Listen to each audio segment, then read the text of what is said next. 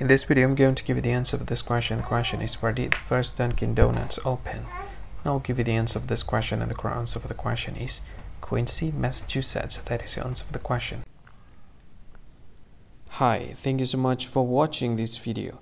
If you find this video is very useful, you can help this channel to grow by subscribing this channel. Click this subscribe button and don't forget to like this video.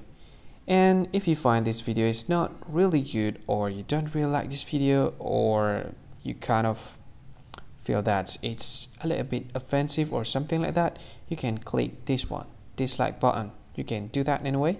And if you want to share this video with your friend, you can share it by clicking this share button, and you can share it to any social media that you wish that is currently available at this time, like Facebook, Twitter, LinkedIn, and many others, right?